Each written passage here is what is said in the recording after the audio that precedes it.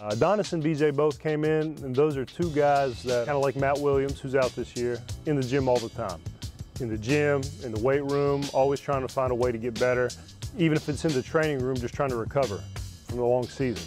But those guys really work hard, and it shows on the floor every game. As a true freshman, you're not going to come in like that and have the production they have without being tremendously talented and working very hard. Adonys is definitely a big weapon when he has the ball in his hands. At any time, I think the opposing defense should be on alert if he's anywhere, on the offensive side of the court. He has tremendous range on his jump shot. He shoots a very nice, soft jumper. But again, it comes from his work ethic. He's another young guy that puts the time in when no one else is around. In the summertime, when when the coaches aren't around, he didn't have to be told to get in the gym and get extra work in. He did that naturally on his own. And both Adonys and BJ, being local kids, they have taken full advantage of the opportunity to come here and get up shots behind the scenes. What really brought me here was Coach Jones. He really showed me that I can really grow as a man and as a basketball player here in front of my family and play around everybody that I know. I just wanted to be around good people like BJ, like me and him talked about coming here for a long time. So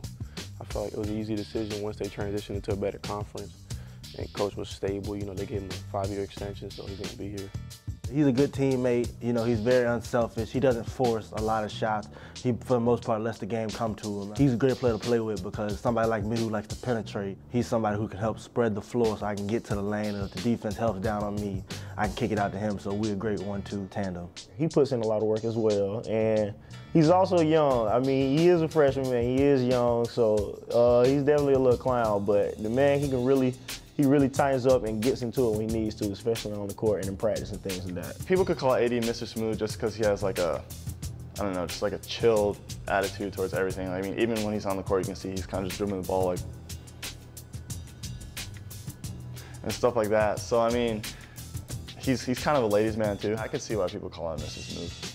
Well, when you look at AD, he's one of the top players in the country coming out of high school, and he's a tremendous shooter, and I think he wanted to stay local, so his family can see him play. I think he understands how special UCF is and what a great institution and a great place to go to college, not only for basketball. We got all the great facilities and a great league, but also have a great academic and a great student life, and he saw all that wrapped in one right here at home, and they gave him an opportunity to play in front of family and friends and have an impact on this team. And I think when you look back at his decision making, he saw Keith Clanton came here, had a great career from OCP. I think he felt he could follow in that footsteps.